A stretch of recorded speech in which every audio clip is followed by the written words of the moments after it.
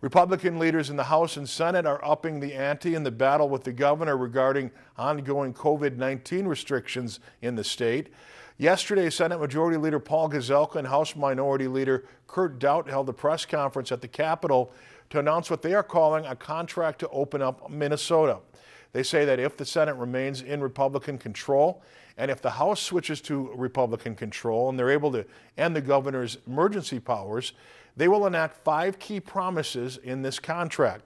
Those promises include reopening all Minnesota schools, allowing all school athletics and activities to safely resume, allowing local schools to determine how many fans can attend games, allowing all houses of worship to reopen, and ending the one-size-fits-all restrictions on bars and restaurants. We now trust Minnesotans to look at the data, look at the science, follow the CDC guidelines, and live their lives in all of these different areas.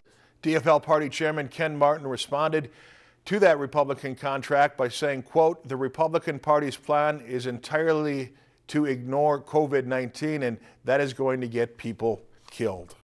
Lakeland News is member-supported content. Please consider supporting Lakeland News today.